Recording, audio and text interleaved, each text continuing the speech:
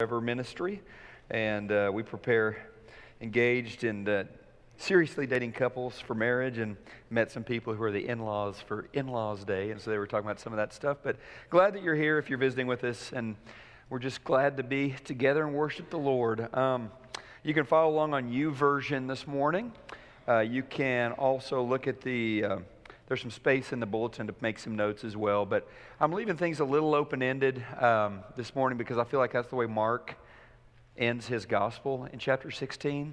Gives us some things to think about, but really I'm praying that the Spirit will put on your heart what it is that you need to hear and what you need to think about this morning as we engage the final part of the gospel of Mark. The story is told of a woman who was looking out her kitchen window into the backyard. She noticed her German shepherd had something in his mouth. Upon closer inspection, it was the neighbor's pet rabbit. Yeah, it wasn't pretty. She went out there with her broomstick and started whacking her dog until he finally let go of that rabbit, who was very much dead. She got into panic mode. They didn't have good relations with the neighbors to start with, so this would certainly make things worse. What would she do? In her panic, what she thought to do was to grab that little corpse, take it inside the house, and I kid you not, give it a bath. She bathed the dead rabbit. Then she hit it with the hairdryer until it was returned to its original level of fluffiness. Now, the next part was tricky. She took that rabbit back out, cautiously, nervously snuck into the neighbor's backyard and put that rabbit inside its cage and closed the door. Then she went back to her house where she waited. An hour passed, another hour passed, and then shrieks coming from the neighbor's yard. She ran out to see what was going on, and the neighbor, between sobs, told her with great horror, "Our rabbit died 2 weeks ago. We buried her, and she's back in her cage."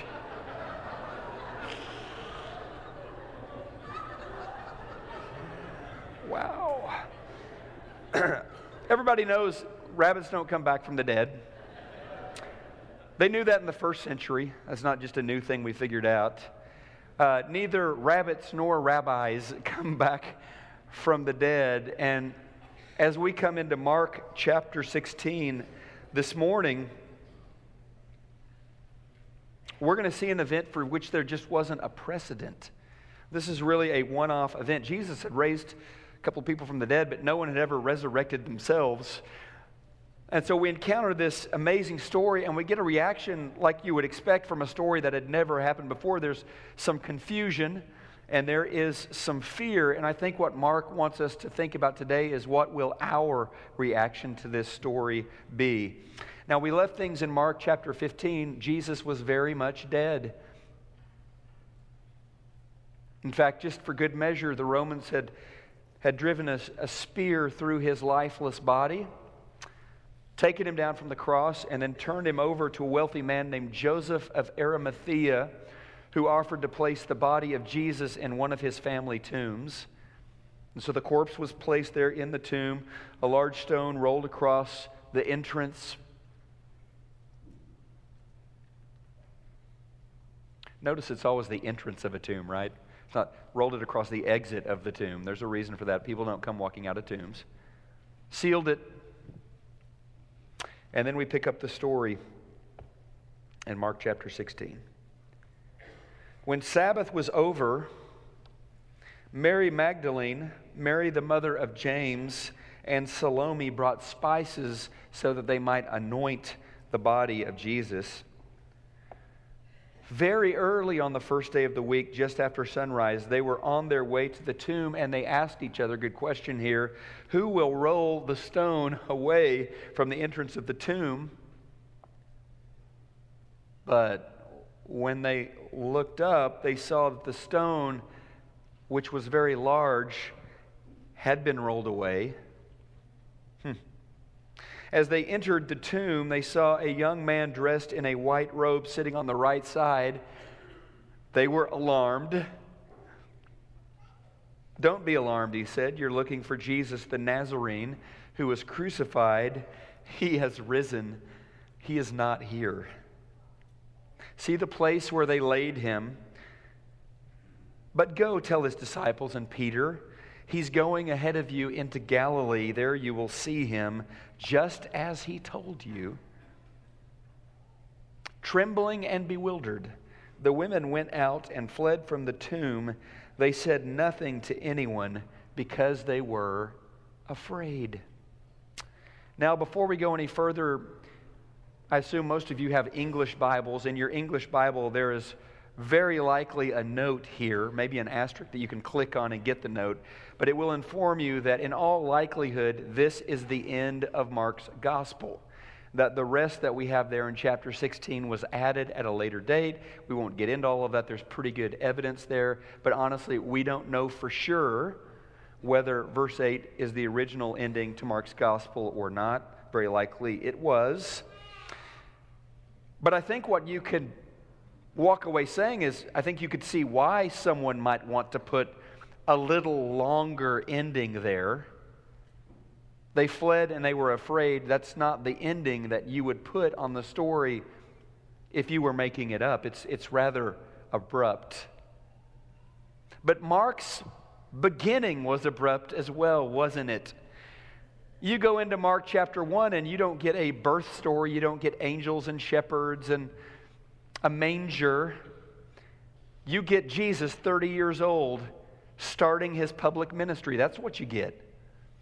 Abrupt beginning, abrupt ending. Mark is kind of all about being abrupt. After all, this is by far the shortest of the four Gospels.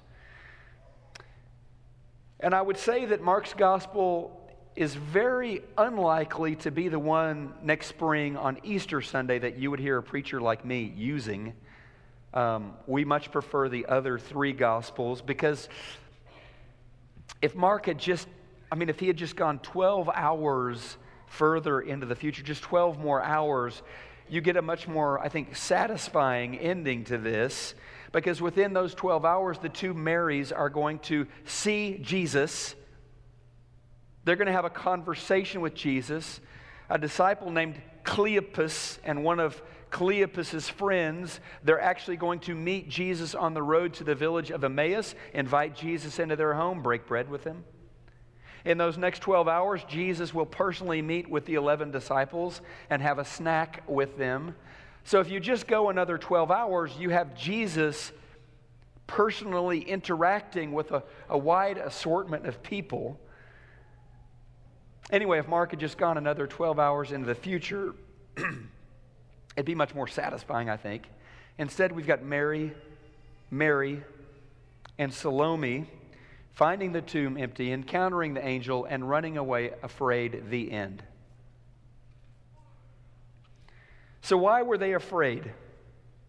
And as we walk through that question, and as we consider some of the details in this story, I believe we find that there is good internal evidence in the Gospel of Mark to suggest that it is a real historical account. It is not a work of fiction. Like if the story of Jesus were fabricated, if this was a manufactured story, Mark would not have ended it with the words, "They were very afraid," right? That's not an ending that you would put on this story, not if you're trying to invent something to bolster Christianity or to help it get off to a strong start. However, if you're simply relating the facts, if you're simply giving a historical account, then this is what you would expect. Why would they be afraid? Well, for starters, they've just had an encounter with an angel. The stone is rolled away. They duck their heads. They go in. There's an angel sitting there. Other gospel writers will tell us that the appearance of this angel was as lightning. Have you ever experienced a lightning strike that was a little too close for comfort? I bet a lot of us had. Imagine a lightning strike maybe 10 feet away from you, having a conversation with you. Scary. Angels presented to us in the Bible, they're not presented to us as chubby, cute little cherubs. They are awesome and terrifying celestial beings. And over, when an angel has an encounter with a mere mortal, their first words are, "Don't be alarmed. Don't be afraid." Because to encounter an angel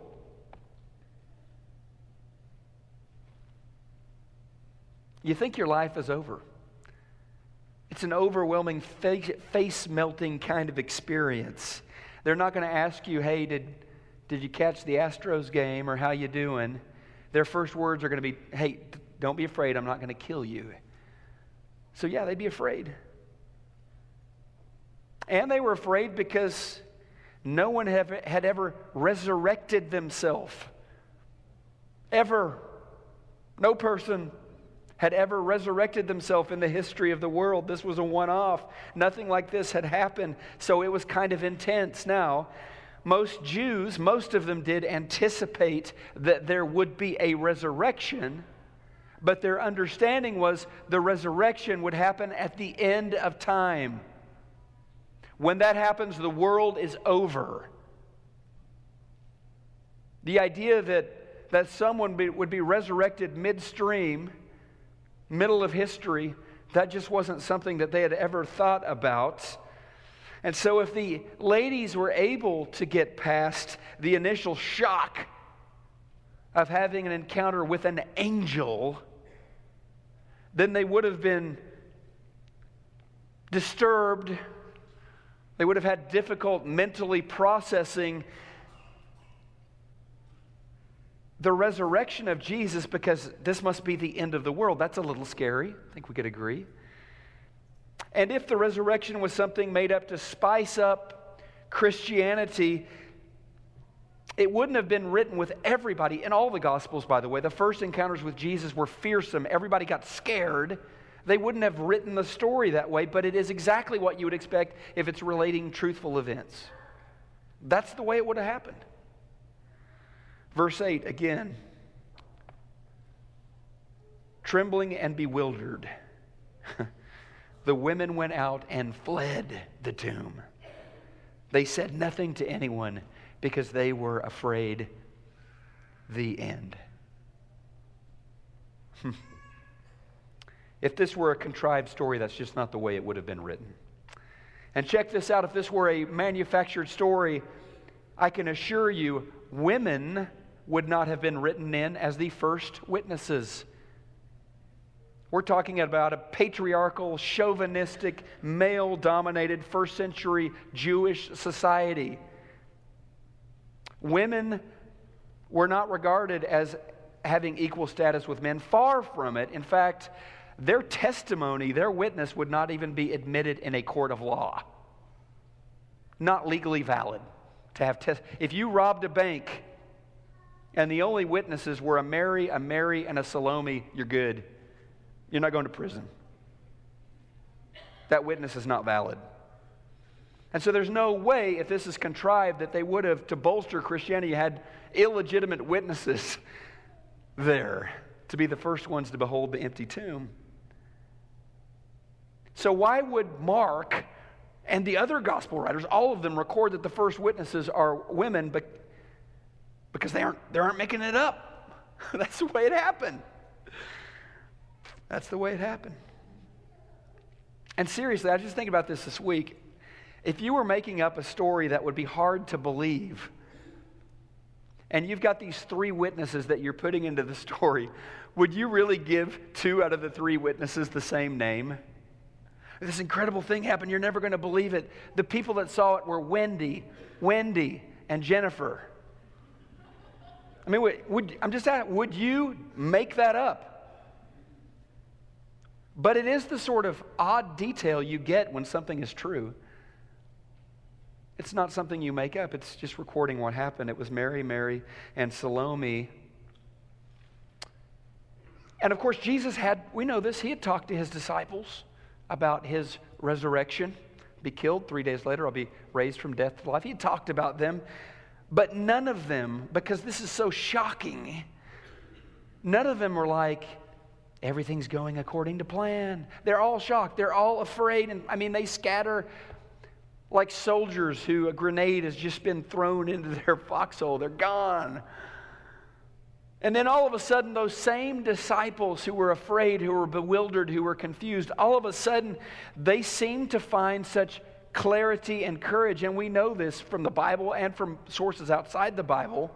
Many of them, all of a sudden, are willing to take great personal risk, even perhaps die, rather than recant their story.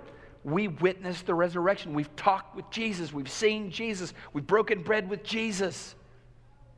And many of them would, in fact, lose their lives because they would not retract those stories. And that's kind of the effect, I suppose, that witnessing a resurrection would have on you. Everything would change for you. Everything. History has been interrupted, rebooted, flipped on its head. And for these witnesses, everything turned on this one day, this moment. The fact that the tomb was empty and that Jesus had risen. Now, this isn't mythology. This doesn't look at all like the stories of Hercules and Apollo and people like that. Jesus was a real historical person. We know that. Jesus grew up in Nazareth. He was a carpenter's apprentice. He became an itinerant rabbi for several years around Galilee. It's not a fable about Greek heroes or something like that. And after his resurrection, all of a sudden exploding on the scene, we have a very real church with very real people, a lot like us, who are claiming that their lives have been transformed by this resurrection. Now, Mark's gospel is a bit of a cliffhanger. The end is sudden. It's kind of open-ended. The women found the tomb. The tomb was empty. They were afraid. So what did they do? Did they believe? Did they rejoice? Did they follow the angel's instructions and go tell everybody about the fact that Jesus was risen? Mark doesn't say. I know, we can cheat, right? We can go to one of the other three Gospels and see what they did. But Mark just leaves it open for us. I think he wants us to wonder what happens next. I think he wants us to wonder, what are the ladies going to do with what they've just witnessed? I think he wants us to ask ourselves, what will we do with what we've just seen? Here's what I think. I think if you're convinced, if you know that the tomb was empty, if you know that the Lord had risen, I believe it infuses you with hope. I believe that every morning when you wake up, no matter what you're going through, no matter what you're up against, you have hope because of the empty tomb. I believe it's hope not just for an afterlife. I believe it's hope that infuses the way you live and work and minister right here and right now. Tim Keller, pastor in New York City, shares a story that I think gives some helpful perspective about the resurrection. He says, imagine that you have two women of the same socioeconomic level, same educational level, even the same temperament. You hire both of them for your factory. And you say to each of them, you are part of an assembly line. You will take part A and you will insert that into slot B. Then your work will be turned over to someone else who will do the next step in the process. You're going to do this over and over and over and over, 8 hours a day, every day. You put these two women in identical rooms with the same temperature, with the same number of coffee breaks, with the same lighting, with the same everything. And to be truthful, it is very boring work. Their conditions are the exact same in every way except for one thing. You tell the first woman, at the end of the year, you will be paid $30,000. You tell the second woman, independently, at the end of the year, you will be paid $30 million. Now, in a couple of weeks, you'll find the first woman complaining, "Isn't this the most boring job ever? I think I'm going to quit. Isn't this driving you nuts?" And you would hear the second woman saying, "Are you kidding? This is the best job ever. I can't wait to come to work. I whistle while I work. What are you talking about?" So what's the difference? What's going on? Well, you have two people in identical circumstances experiencing the same things, but they're experiencing those things in radically different ways. What makes the difference is this: it's their expectation for the future. It's their understanding of what's coming, of what it's all about. And here's the thing: what you believe about what is coming, what your expectations are for the future, that changes the way you experience today, tomorrow, every single day. It changes it. So what is coming? What does the future hold? Well, as believers, we are full, we are even overflowing with hope. Our future is secure in God's hands. Our sins, because of the death, burial, and resurrection of Jesus, they have been forgiven. Washed clean. The grave will not have the last word for us and for those that we love because of Jesus. Because of Jesus, we are, as Paul says, more than conquerors in this life, no matter what we are up against. Because of Jesus and because of this story, we know that hope wins. Love wins. Well, we'll just finish here. What about you? What does the empty tomb mean to you? What do you believe about this story? How do you live differently because of this story? And maybe this morning it's time to give your life to Christ and be buried in baptism in the name of Jesus into His death, burial, and resurrection. Or maybe you just need prayers. Let's respond. Let's respond to God as we stand together and sing.